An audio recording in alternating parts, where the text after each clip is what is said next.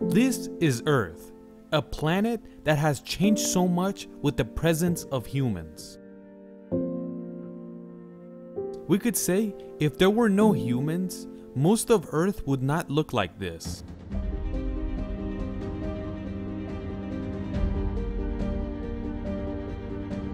Human presence has affected everything, from the smallest organisms to the biggest animals on Earth are affected by humans, and some of them even went extinct. Let's not mention environment. Humans has caused a lot of damage. You might say humans didn't do anything, but humans did this. Which animal dumps trash in nature? Which animal destroys jungles? Which animal burns fossil fuels and ruins the air? And that causes the earth to get warmer and other animals go extinct. But in this video, we're gonna see if on planet Earth there were no humans, what would Earth look like?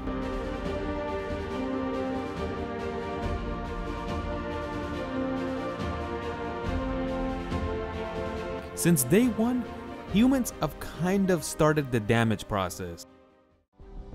We can bring examples from a long time ago. Like in the most recent ice age, one of the most important animals on Earth went extinct, the mammoth. Around 10,000 years ago, the last mammoth walked the Earth, then they were extinct. The way people back then killed these things, it seems like they like to kill them a lot. But until humans reached technology, the damage they were causing to the environment was very slow. But when they reached technology, they really went full throttle in destroying the planet. This time, they're not only gonna ruin the planet, they're gonna ruin the planet and themselves. Scientists believe that this global warming thing is all because of human selfishness, and it started around 200 years ago. Deforestation, creating buildings and industries has caused the Earth's temperature to rise. It's not only gonna get hotter, but the heat melts the ice, and when the ice melts, it rises sea levels. But other than the Earth, the things that suffer the most damage are these animals, and they don't have any say in what's going on. But the place they live at gets ruined more and more every day. They destroy forests and they build buildings. But we don't only destroy, they fix and make some things better. Like genetically modified foods are kind of a good thing because there's more produce, like they did with the corn. They also domesticated different types of animals so they can live with them and use them for their own good. Like for example, the pistachio started in Iran and Afghanistan. But if there were no humans, you think there would be pistachios in America? And like right now, there's so much of it planted in America? These are the differences humans make to planet Earth. They also move the animals around the Earth. Sometimes on purpose, sometimes on accident. In the year 1859, humans took the European rabbit to Australia, and they released him into the wild. Right now, the population of these rabbits is up to 200 million, and you could call that an infestation, and it's causing a lot of problems in Australia. They ruin the environment, and there's no predators to kind of lower their population.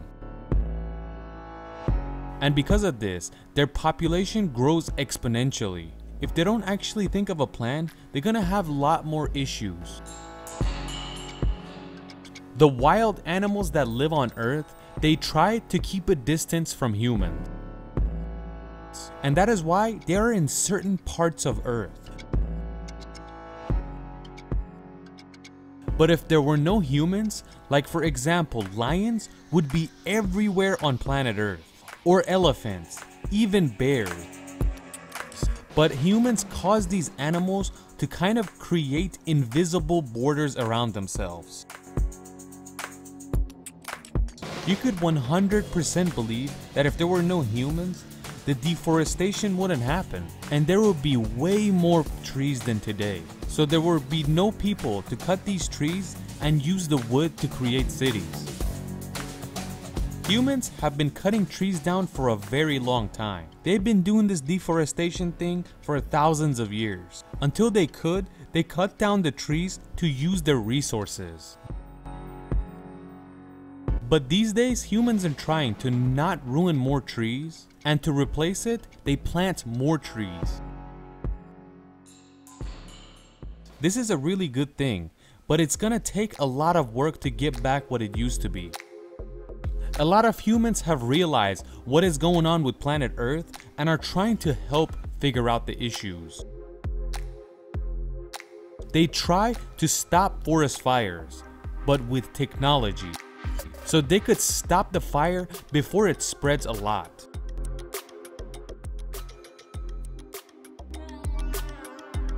Even astronomers are looking for a way that if an asteroid is heading towards Earth, they could somehow deflect it.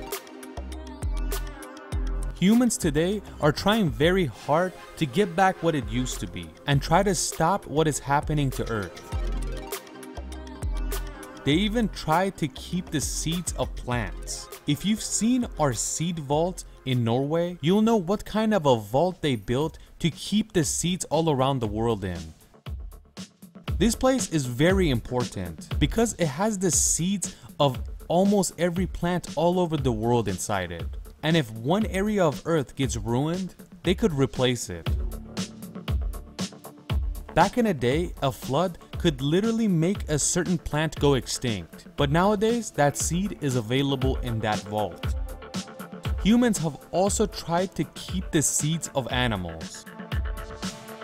But by seeds, we mean sperm. The places that these sperms are kept at are called frozen zoos.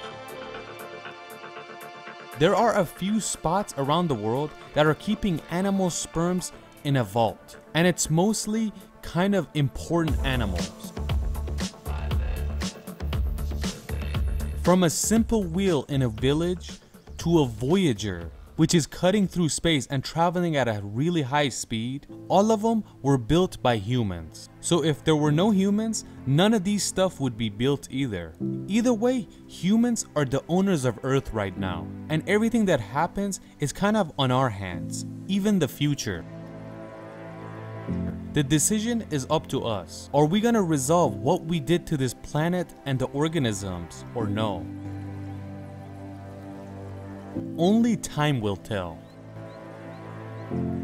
But we also have to know this, that the internet helped humans out a lot to realize what's actually going on. And it helps us figure out solutions on how we can fix it. And this gives us hope.